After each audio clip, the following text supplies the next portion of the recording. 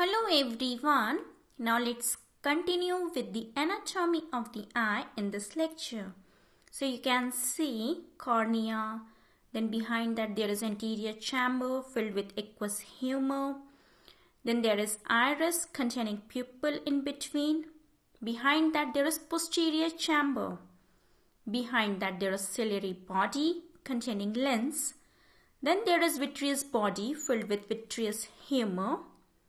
Now you can see there is sclera, the whiter outcoat of the eye surrounding the iris.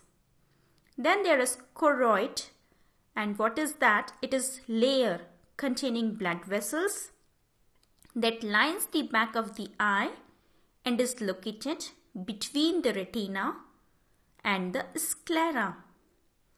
Then there is fovea, the center of the macula which provides the sharp vision. This is all about the anatomy of the eye. Now let's understand how the eye works. The five senses include sight, sound, taste, hearing and touch. Sight, like other senses, is closely related to other parts of our anatomy. The eye is connected to the brain and dependent upon the brain to interpret what we see. How we see depends upon the transfer of the light. Light passes through front of the eye, that is cornea, to the lens.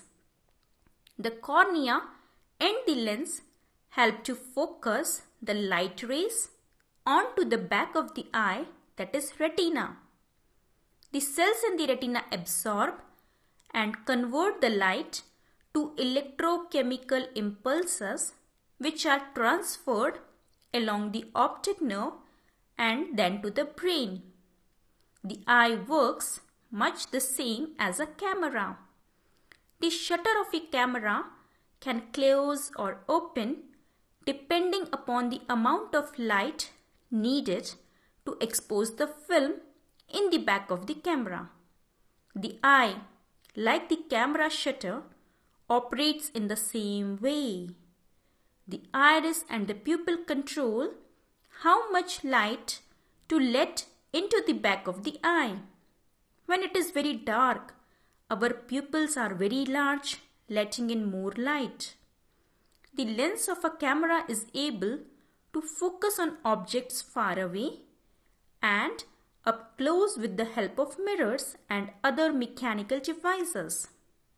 The lens of the eye help us to focus, but sometimes need some additional help in order to focus clearly. Glasses, contact lenses and artificial lenses all help us to see more clearly. That's all for this lecture. Hope you understand well about it. Bye-bye.